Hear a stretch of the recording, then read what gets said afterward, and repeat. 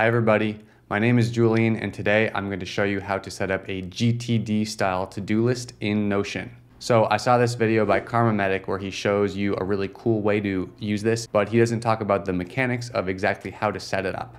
Today I'm going to show you how to build that system from scratch using mirrored databases. A to-do list basically has two kind of competing priorities. The first is to hold all of the things that you need to do. The second is to help you prioritize the tasks so that they're not overwhelming. So we're going to achieve that by creating an inbox where we can just dump out all of the tasks that we need to do and then set up a bunch of filters so that they basically disappear and then only reappear in the context or at the time when they're relevant.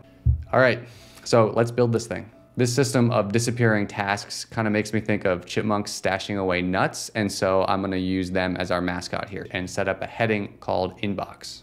Under that heading, we'll create what's called an inline database.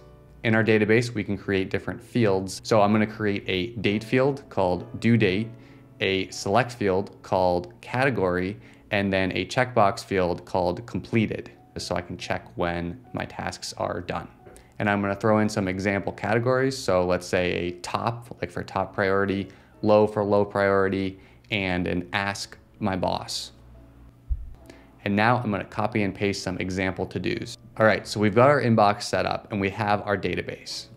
What we want to happen eventually is that we'll enter a bunch of stuff in our inbox and then it will disappear and then reappear in the appropriate context. So let's create the other contexts. I'm going to make one for things that are due today, one that's for due this week, one that's for anything where I need to ask my boss, and then one for completed tasks, so just an area where I can see everything that I've done. So this is the point where we start mirroring the database. And basically what we're doing here is we're going to create a bunch of copies of this first database, and they're all going to act like a bunch of voodoo dolls. If you change some data about a task in one, you have changed it everywhere. But even though each mirrored database has the same data in it, we can filter it to only show certain pieces of that data. So under my due today heading, I will search for a table view and then link to the tasks database. Now that I've done that, you can see that this looks exactly the same as the database that we already created because it's a mirror image of it. Now I'm going to go and filter where the due date is on or before today. This shows only tasks that are due today or before today. Next, we'll do due this week. So I'm going to create a table view linked to the tasks database and then filter where the due date is on or before 1 week from today. For ask my boss, I'm going to filter where the category is ask Jordan, my boss. And then for completed, we'll filter where completed is checked. Note that you can add multiple filters to each mirrored database. So for example, if we want to filter to see only uncompleted tasks on all of the previous headings, we can do that. All right, so now we can see that our tasks are showing up in the right places, but they're all still showed in the inbox as well. So our last thing is to get everything out of the inbox when it's already been assigned a place. So to do that, I'm going to filter the inbox where due date is empty. In other words, if something hasn't been assigned a due date yet, it will stay in the inbox. And as soon as it has a due date, it will move only to the context where it's relevant. It'll be disappeared from the inbox. So that's how to set up the mirrored databases.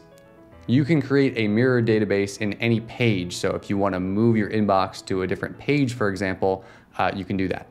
All right, last but not least, I'm going to create a new page and create a new database called classes. Let's assume for this example that we're a student, and so the task list is going to have a class associated with each task.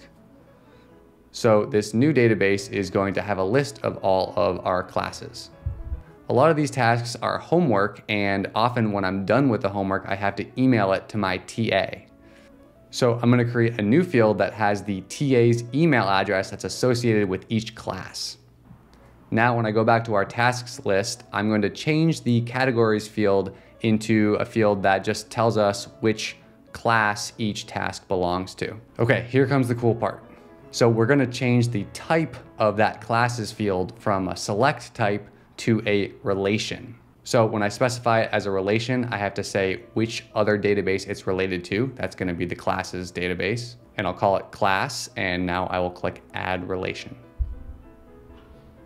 So now if I want to assign a task to a specific class, I can just click in that field and I get a drop-down list of all of the different classes. But wouldn't it be cool if I could bring in that email address also, so that when I complete the task, I have the email address that I need to use right in front of me?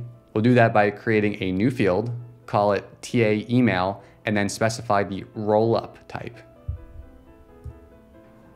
So now we're going to pick the database that we're pulling from. That would be class. And then we need to specify the field that we're going to pull from. So that's the email field.